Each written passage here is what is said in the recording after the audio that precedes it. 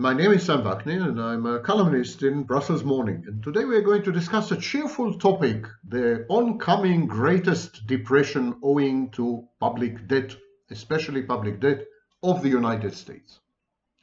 Let's start with some heartwarming statistics based on data published by the European Commission. I'm quoting. The European Union's aggregate deficit to GDP ratio decreased from minus 4.7% in 2021 to minus 3.3% in 2022. Quite a drop, by the way. The debt to GDP ratio decreased from 87.4% at the end of 21 to 83.5% at the end of 22. And at the end of 22, it ranged from 18.5% in Estonia to 172.6% where else in Greece. European Union government debt accounted for 83.1% of the area's nominal GDP in June 2023, compared with a ratio of 83.4% in the previous quarter. It was at an all-time high of 92% in March 2021, and a record low of 62.3% in December 2007.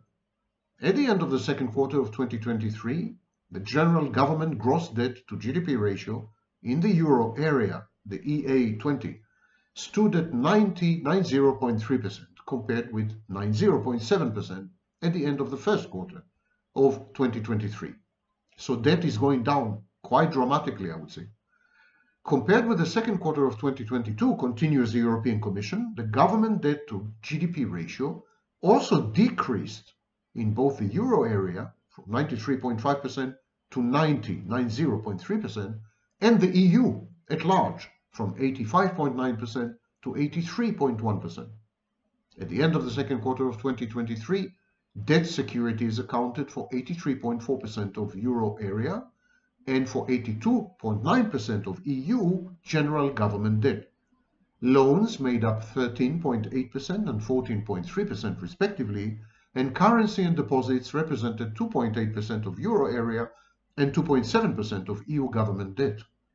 Intergovernmental lending, IGL, as percentage of GDP at the end of the second quarter of 2023 stood at 1.6% in the euro area and 1.3% in the EU. All these parameters are extremely encouraging.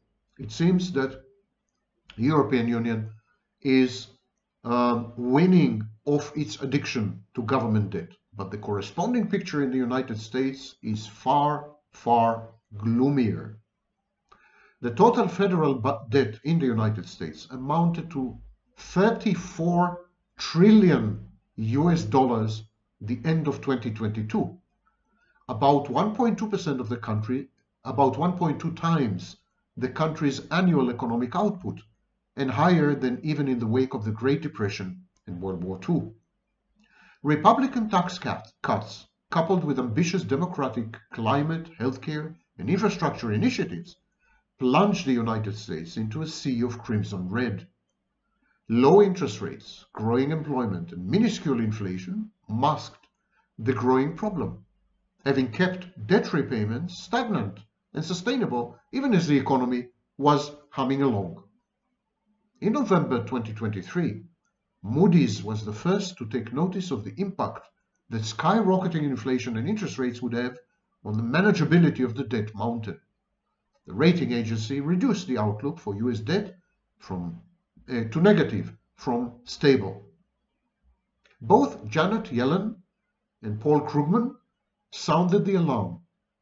Krugman wrote in an op-ed in the New York Times, "Serious deficit reduction, a bad idea a decade ago, is a good idea now." Interest rates on inflation-protected government bonds have soared from near zero a decade ago to more than 2% currently.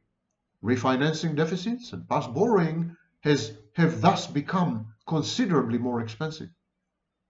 Theoretically, unemployment, having dropped from 8% in 2010 to 3.7% last year, should allow the government to cut back its spending, but inflation has become a major risk.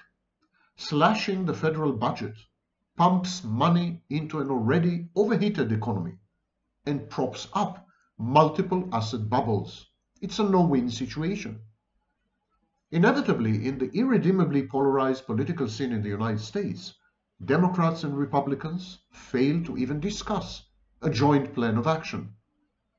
The former, Democrats, want to tax the rich. The latter, Republicans, want to cut entitlements, such as Medicaid, and so effectively tax the poor. The real remedies, increasing taxation on all households, rich and poor alike, slashing defense and Medicare spending, these are off the table, in an election year especially, and in the face of multiple geopolitical challenges and threats. But time is running out. Urgent steps are needed. And in the absence of these steps, the USA will find itself mired in yet another grave recession, or possibly worse, it may go bankrupt. Should this co-occur with a meltdown of China's Potemkin economy, the world would face the greatest depression of all.